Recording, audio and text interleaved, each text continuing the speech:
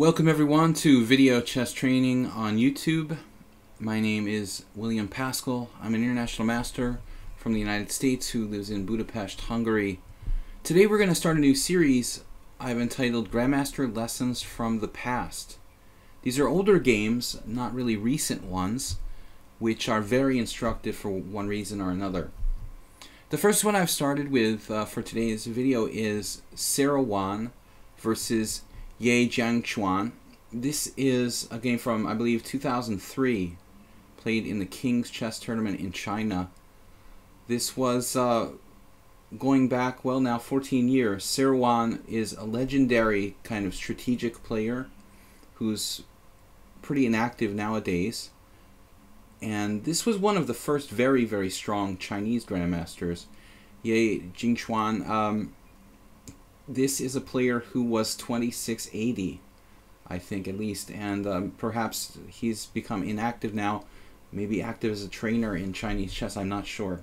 But these two guys were very, very strong at the time this game was played in 2003. Yasser Seirawan, of course, an American grandmaster. He's playing white with d4. My personal experiences against Yasser, it's usually an unpleasant kind of positional squeeze. And it's never fun to play with him. So Yasser's white, Jiangchuan is black. This is knight f6, c4, and g6. Again, this game was played in China in 2003. You can probably find it in any major chess database. Yasser's playing white, and Yasser's pretty easy to prepare for here because he actually plays, or frequently played, a variation that's quite rare. This was his specialty.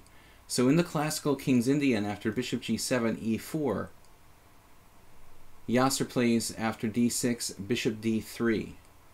This should be called the Seirawan variation. I guess in some modern sources perhaps it is. I'm not sure if other famous players really played it before Yasser, but he's done the most to make this variation into kind of a standard line. Even today, it's had some popularity in recent years, and I've found it personally difficult to deal with as black. I lost one game in the last 10 years. I remember the last time I faced this against Grandmaster Prohashka Peter when I was black. Very difficult game against him. So it's a good, solid positional setup for white. Basically, the idea is to put the bishop on d3 and play knight e2. You may or may not play f3 at some point. You may or may not develop your bishop at g5. You may develop to e3. So white has some flexibility. You could also play h3. Makes it interesting that white has different ways to set up the king's knight, the bishop. Usually the knight does go to e3. Yasser also perhaps sometimes plays systems like the same-ish with white, which are sort of interrelated. Castles, and now knight on g to e2. And Jiangchuan here plays knight to c6. This is considered to be the main line. There are a couple of reasons why black is playing knight c6 rather than, say, a standard move like e5. He's trying to lure this pawn forward, possibly, and possibly the knight could go to b4, hunting that bishop on d3 in some variations. But black wants to play e5 at some point. He's waiting for the right moment to do so. So now we have castles and e5. Now, there is another very interesting line here we see in the opening explorer, knight h5 in this position. That is, I believe, a move that was known at the time this game was played, but later perhaps became even more popular. A very interesting sort of hyper-modern approach. Black's putting pressure on the center. I mean, Yasser played this variation for years, and you know, when he first started to play the line, probably no one had any ideas like knight h5, but that's a very, very interesting possibility here. Black plays e5. This is more standard. You can see even relatively recent games, even Chuck versus Win Noctuangson, a player who I played quite a few times. There's a 2015 game, Ivan Chuck won with white. I didn't know that Win was playing the King's Indian. He was a Queen's Indian player, so maybe he's out of his element there a little bit. Or maybe he's just grown. We see Aronian versus Nakamura, Aronian. d5, and now knight to d4. This is the major difference from like the classical lines of the King's Indian, where you play the Mar del Plata variation, and the knight goes to e7. I can remember old games from the 90s, Yasser against Fedorovich. Mostly white played knight takes d4 and knight to b5. This is a very well-known variation. Knight takes d4, e takes d4, knight to b5, sometimes knight e2. And this pawn on d4 is kind of a weakness, but it's also sort of menacing and disrupting white's position. Normally black gets enough counterplay with something like rook to e8, pressuring the e4 pawn. We see some draws there. Aronian, Alexandrov, strong players playing black as well. So this line is still being discussed as recently as a few years ago. But Yasser's choice is interesting. You know, he plays bishop g5, and this is something of a side variation. But I think this makes a lot of sense. The structure is very solid for white. He's hoping to play kind of in Petrosian system style with bishop g5, maybe slowing down black's intentions on the king's side. I think that this is a very, very interesting alternative. It also doesn't trade pieces. And we see the game itself, of course, there. We also see Ivan Sokolov beating Katronius as recently as 2009 in the same variation. What else do we have here? Miroshnichenko, very aggressive player, losing. Not surprising, he seems to always win or lose. And Alexander Neneshev also played it against Katronius. Okay, so bishop g5, h6, bishop h4. And then black, of course, doesn't really want to weaken his structure completely with g5. So it looks like the majority of players have played c5 in this position, just reinforcing that knight at d4, which I think that makes sense. You know, securing this knight on d4. And then we see a game here Yasser played against John Nunn in 1992. Interesting, so this really goes back. He played rook b1 against Nunn, and that was a draw. So it's possible that Jiangchuan here, he wanted to just vary and create something new. It's possible he just didn't really remember the line, which is possible.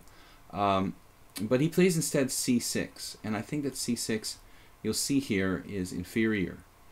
So when Nunn plays c5, Yasser sets up this plan in motion to play like rook b1 and b4 and try to chip away at the c5 pawn. So it's interesting to see how Yasser reacts to c6 here. He basically plays as if like he's a step ahead of the game and plays b4. Just, you know, not really allowing black to comfortably play c5. If c5, he can take on c5, create a protected pass pawn at d5, and then kind of have a positional advantage that he could slowly increase. But because black hasn't played c5, the knight at d4 isn't really that stable. And it's not relevant the fact that the bishop's protecting it indirectly on a long diagonal, because this bishop on h4 is pinning the guy on f6. So Jiangchuan here plays rook e8, but you know, this move feels like black doesn't really know what to do, doesn't have a clear plan, just kind of hanging around. And then Yasser plays rook b1. Prophylactic moves by both sides. Now I would imagine here that white stands slightly better, and black needs to be very, very careful and very patient. If you think about the position in terms of classical chess strategy, we have a position where white has a space advantage with d5 in the center. It's similar to maybe like an advanced French where white plays e5, has the advantage on the king's side. Nimzovich would play e5 in the French, have a space advantage on the king's side, and then that would be his strong point. You would try to undermine white's pawn chain, but from the base. We see here kind of a no-no, you know, in the King's Indian strategically. Jiangchuan here playing c6, trying to chip away at the head of the pawn chain. Now, according to principles laid out by Nimzovich, this is incorrect. He's basically attacking the strong part of the pawn chain. In fact, in many cases, this kind of plan in the King's Indian, all it does is like open a c file for white. If black plays d takes c, c takes d, that's something that white often strives to do. So sometimes when you play c6 as black in the King's Indian, because you don't have a plan, you don't have a concrete idea of what you're doing, you're actually helping white by possibly opening lines on the queen side where white has more space to operate. And now it gets worse because Jiangchuan here plays a5. And classical trainers will tell you that in the King's Indian, most of the time, the idea is to play on your stronger side, on the king's side, where you have the strong point on e5. And in most cases, I would say 75–80% of the time, it's a bad idea to try to play on the queen side, as black has here with c6 and a5. It looks cool to open squares up for your pieces. You know, c6 opens up the queen on d8 to come out. a5 opens up the rook on a8. But Seirawan is not, wasn't born yesterday, and he's not going to just let, black take over the game. I mean, I'm sure that white could play a3 here, have a reasonable position after something like a3, a takes b, a takes b. But black's getting a little bit active with moves like rook a3, like in an accelerated dragon or something like that. So Seirawan does something very interesting here. He takes on c6. And there are two openings where this really seems familiar to me. One, it sometimes happens in the Leningrad Dutch, where white takes on c6 and plays b5 to get control of the d5 square. It also happens in the King's Indian. There's a very, very good book by Samuel Reshevsky called The Art of Positional Play. And in that book, he highlights one game where I believe he was playing white against Grigorich, if I'm not mistaken. Just off the top of my head, I think he was playing white against Grigorich, but Sammy just did the same thing. This is something that Yasser probably saw a million times in his games. He thinks very, very much in terms of strategic play and pawn structure chess. Yasser is strong tactically, but that's not his main focus. His main focus is on strategic play, and so Yasser goes immediately for this plan to create a weak square on d5. That's what this is all about. And it's straight out of Nimzovich, really. I mean, if you think about the way that Nimzovich would play the advanced French with white, and then trade the strong point on f6, and then trade the other strong point on d4, on c5, and then use those squares for his pieces. White has strong control of d5, and he's now going to turn that strong point with his pawn into a strong point for his pieces, because black has basically opened up lines on the wrong side of the board. And this creates a clear advantage for white. So takes, and then b5. And I don't know who was the first player to do this. Maybe it was Reshevsky. Probably it was someone before him. But Yasser understands what's going on here. So the situation is difficult for black because he doesn't know how to react. I mean, I guess you could play c5 and try to keep things closed up on the queen side. I don't think that would be that terrible, but ultimately, white has a protected passed pawn on b5, and that's something I've seen Seirawan use in other positions too. Coming to mind is like Yasser playing the white side of the Bogo Indian, for example. Seirawan would play variations of the Bogo Indian where he would expand on the queen side with b4, and black would play c5 and he would play b5, and he likes this kind of protected passed pawn on the queen side naturally. So low risk position for the white side of the King's Indian with a strategic advantage of the d5 square and the queen side majority. So again, straight out of this Art of Positional Play by Reshevsky. Black tries to keep the tension, which probably isn't a bad idea, and now Seirawan is pretty patient. He doesn't want to take on d4 and open up all kinds of problems where black gets counterplay along the e file. So Yasser's very patient here. He just sort of strengthens his position with f3, so giving his bishop retreat squares back to f2.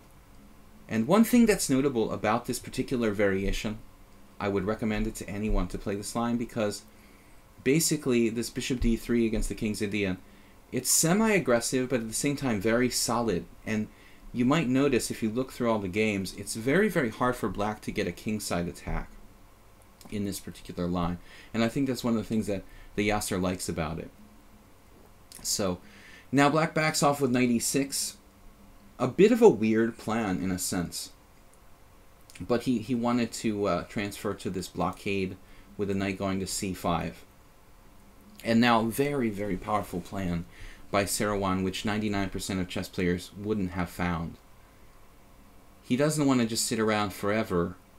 He wants to make progress and force black to give up that d5 square, but black is not giving way. He's not taking on b5, and Seirawan doesn't really want to take on c6, so he plays bishop c2. This isn't only about preserving his bishop, because his bishop he can afford to give up. This is a bad bishop. It's on the white squares. White has lots of pawns on the white squares, like a Marazzi or something like that. There are several reasons for the move. I mean, I think first of all, Yasser wants to get play. You know, this is a second way to win the game, basically. He can get just pressure against the backward pawn on d6. And the other thing is that the bishop is avoiding getting exchanged off by knight to c5. And I think that finally we'll see the real answer here. A creative idea. Black plays rook c8 and bishop a4.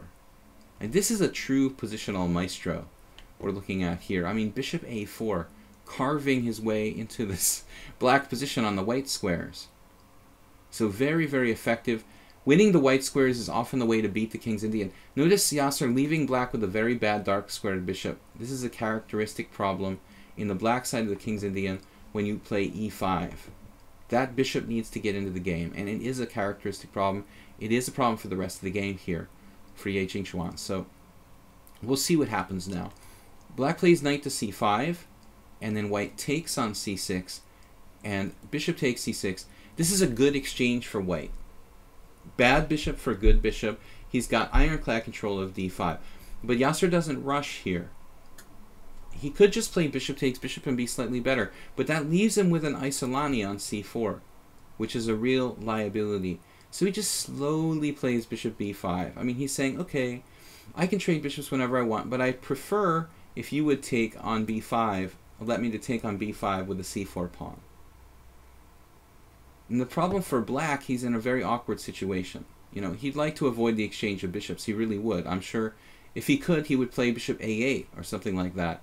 But the problem is the rook, and black just doesn't have that much space to operate. You know, rook e7 puts his rook in a pin. Rook e6 is a bad square, so it's just hard to avoid this exchange of white squared bishops. It's a long game now. Queen d7 and queen d2. Yasser identifies the weak points in black's position with queen d2. He's like basically a triple threat. I mean, look at this queen move. He's looking at h6, he's looking at d6, and he's looking at a5. Something is about to fall for black here. He may just like lose a pawn.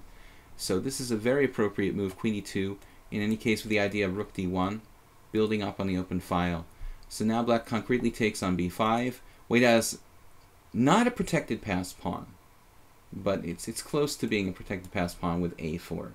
And so one would imagine that black could consider a4 here. It's just that he's going to lose a pawn with bishop takes f6 and queen takes h6. So g5 is out of the question. It's just too weakening. It would weaken the f5 square. Not an option. King h7. This bishop is still very sorry. And here I think that Yasser played a little bit too quickly with bishop takes f6. I might have done the same thing. It's a temptation. It's a very simple solution to the position. It's risk-free, but I think he could have squeezed a little bit more out of this, you know, probably. One thing to consider is a4. Ensuring that your b5 pawn is like a protected passed pawn for the rest of your life.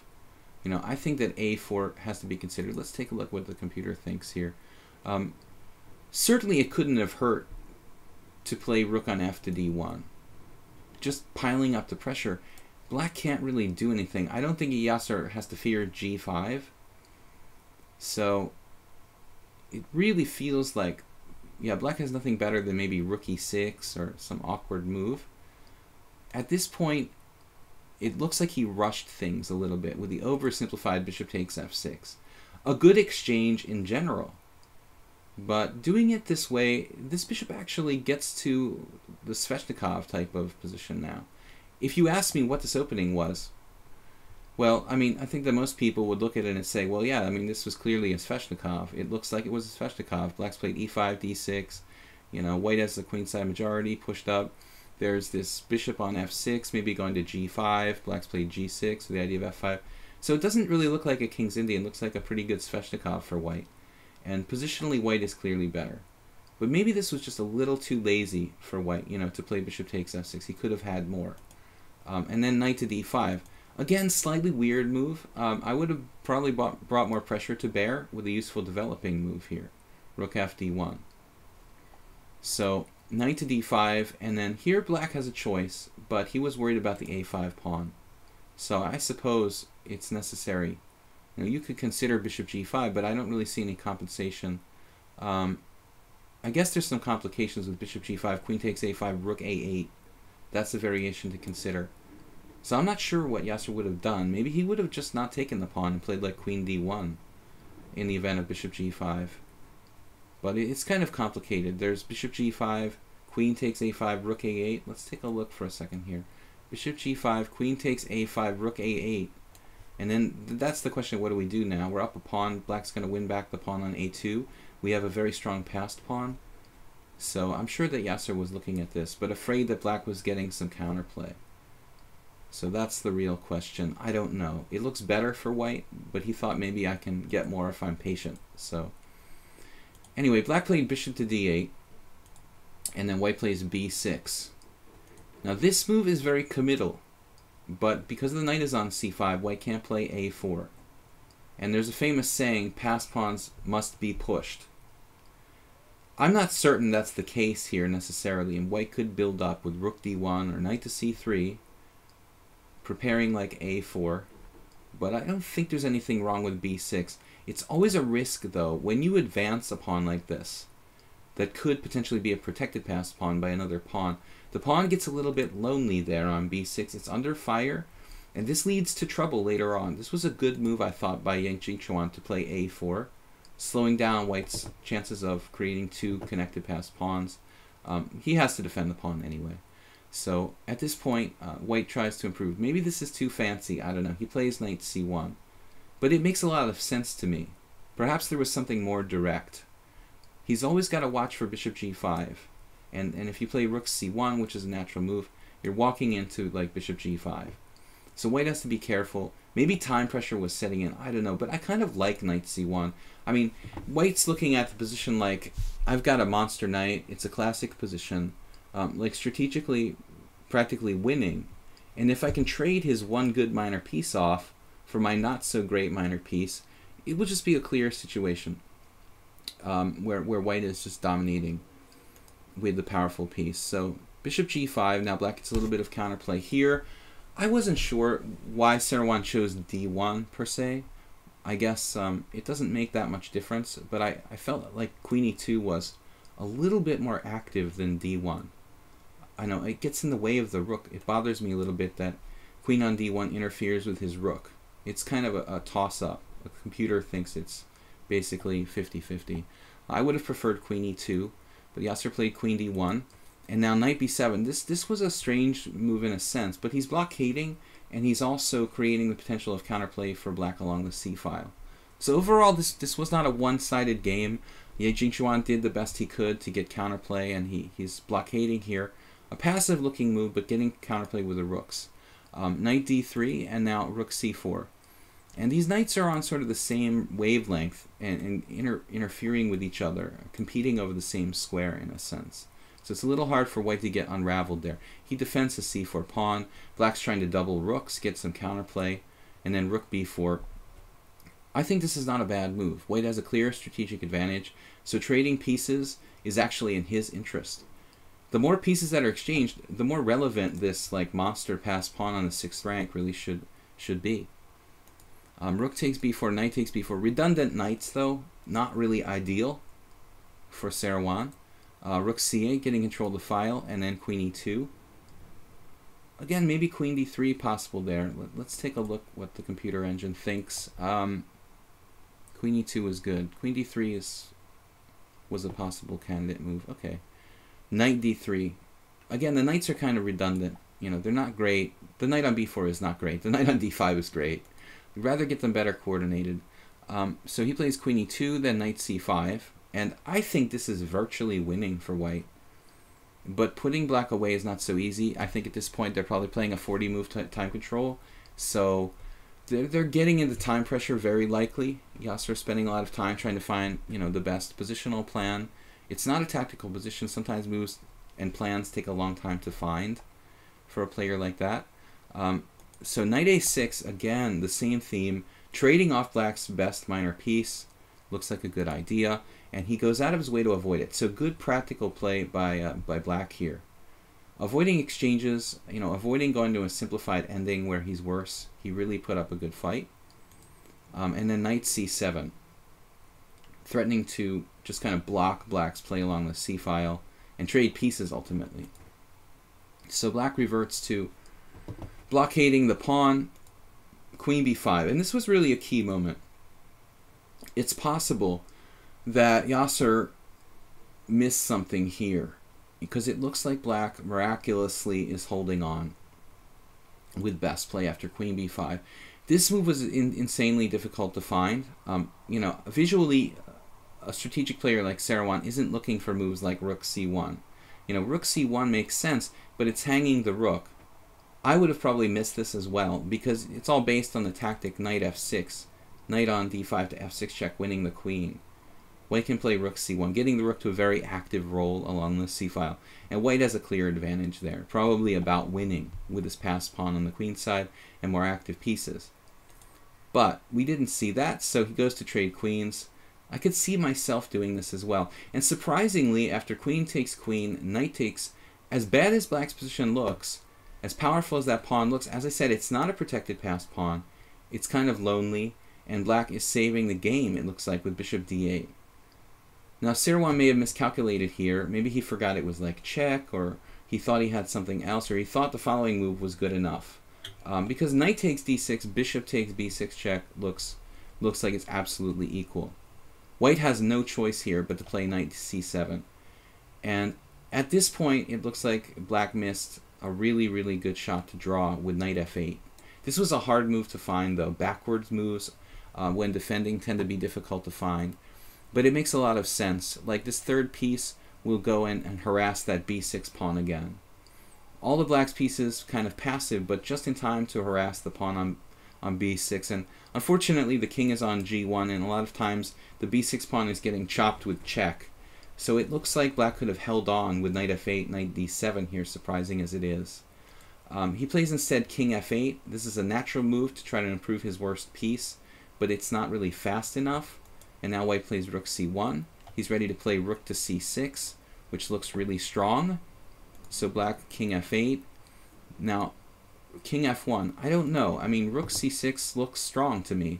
It had to be some kind of hallucination Seirawan had. I mean, when he played rook c1, I'm certain that, you know, the plan is to go rook c6. And then for some reason, you know, his intuition just told him, oh, or he started to see ghosts. It's very strange. But rook c6 looks like it's just game over. I don't really see a defense here. So instead, he reflexively, perhaps in time pressure, most likely explanation, didn't play the winning move rook c6. He played king f1. And this gives black enough time. He now blockades the c-file. His king is close enough. And it's suddenly really, really difficult for white to break through. So it's like white has to basically win the game all over again here. He plays king e2. I thought this was fine. Blockade, and then backs off with knight to b5. And this seems to be like a mistake, a major mistake. Again, we're really close to the time control. So move 39, most likely a time pressure blunder. White should just slowly try to improve his position, maybe a3, g3, and slowly improve the king. Perhaps something like rook b1, followed by rook b5, rook a5, I would imagine. That's actually one of the computer's top lines, yeah. This looks right, rook b1, rook b5, sort of infiltrating on the white squares, maybe even here in some positions, depending on the situation. And actually, there's an exchange sacrifice here the computer just found, which is really monstrous. Rook takes c5, pawn takes c5, and king d3. You know, this is the kind of, this is the kind of thing, I mean, he was probably thinking about getting into time pressure. But this looks like really, really, really strong. If Yasser had had more time, if it hadn't been move 39, it's very possible he would have found this. By the way, one note on that kind of concept. Exchange sacrifices in positions where you have the initiative. Oftentimes, that is the winning mechanism. And it usually involves sacrificing an active piece for this passive blockading kind of defender. So surprisingly here, the point is, how do I get the king in? This is how I get the king in. Rook takes knight and king goes in through the white squares. Yasser just didn't have enough time, so he blundered with this knight to b5. Black, presumably also in very bad time pressure, missed taking on b6, which seems to be okay for him. I mean, it's just looking like bishop takes b6, knight takes d6, and then we make some kind of defensive move. Rook b8, and perhaps he just thought he was getting pinned and losing or something like rook b1, but he has bishop a7, and because of the black king's position, this looks like it might be a torturous ending for black. I'm not saying this would be easy to draw a Yasser with this position. It doesn't look like a lot of fun with the pawn kind of extended on a4, and but objectively it might be a situation where black could hold on because there aren't that many pawns left on the board. Okay, not easy, but it was probably his best chance. Black was afraid to go into that ending, understandably. So he played another random move here. This is move 39, obviously a very bad move.